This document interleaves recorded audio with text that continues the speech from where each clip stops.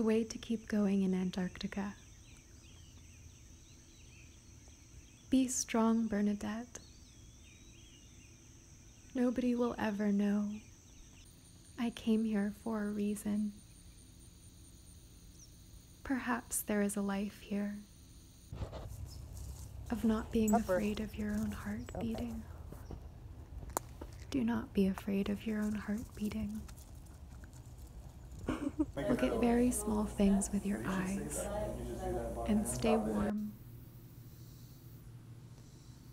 Nothing outside can cure you, but everything's outside. There is great shame for the world in knowing you may have gone this far.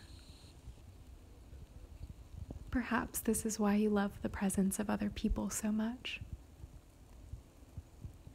Perhaps this is why you wait so impatiently.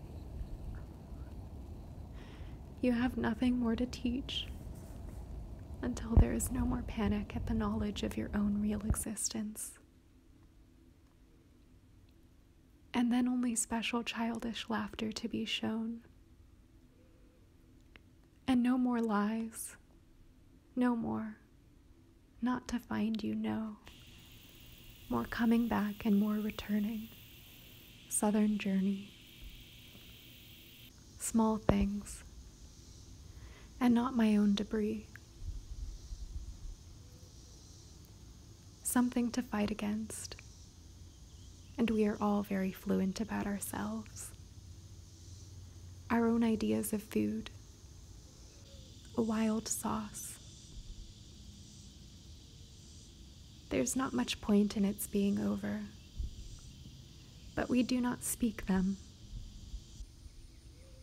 I had written, the man who sewed his soles back on his feet. And then I panicked most at the sound of what the wind could do to me.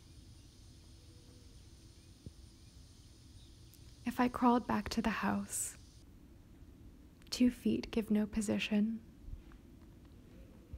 If the branches cracked over my head, and they're threatening me. If I covered my face with beer and sweated till you returned. If I suffered, what else could I do?